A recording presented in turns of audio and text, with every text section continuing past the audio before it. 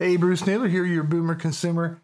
I'm not a happy camper with Apple right now. I'll explain to you why in this video. Now, I currently happen to have a 2018 Mac Mini, 16 or 32 gigs of RAM, 512 gigs of storage, and a Core i7 with 6 cores.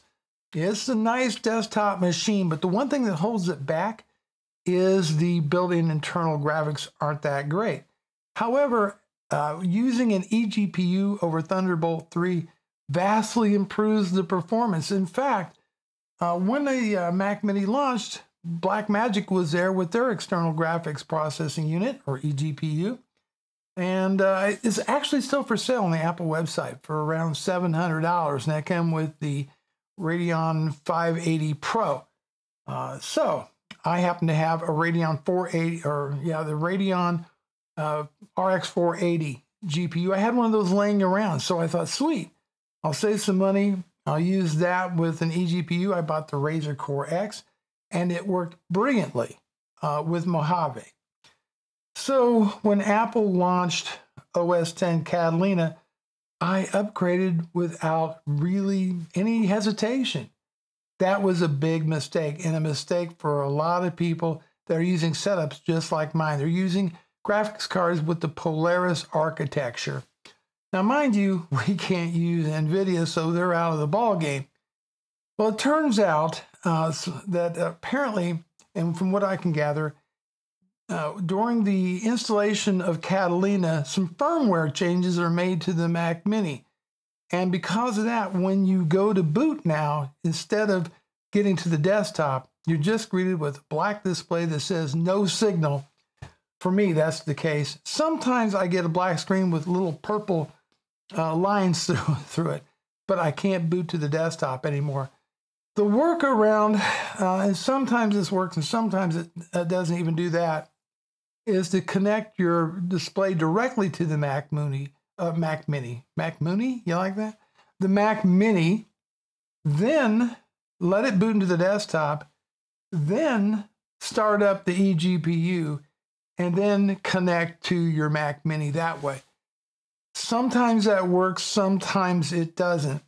Now, there's been 2 more updates to OS X Catalina, 10.15.1 and 10.15.2, and neither one of those address the situation with us using Polaris-based graphics cards. So the real solution for the long term, as of now, is to buy a newer graphics card. So you need to replace that RX 580, that RX 480. You got to replace those with either Vega, with the Vega or better graphics card from AMD. Unfortunately, I'm going to have to buy, and I'll probably be looking at a Vega 64 video card for the eGPU, but it makes me wonder when Apple is going to address this problem. They're still actively selling the eGPU from Blackmagic for $700 with an RX 580 in it, even though basically it really won't work off the bat with the Mac Mini. And the thing is that the Mac Mini, one of the sales tactics Apple has is it's great for video professionals. Well, not all of us have access to buying state-of-the-art graphics card, Apple. Why would you take something that was working and then break it and not a peep from Apple about it? It's like, we don't care. That just adds to the Apple tax, in my opinion.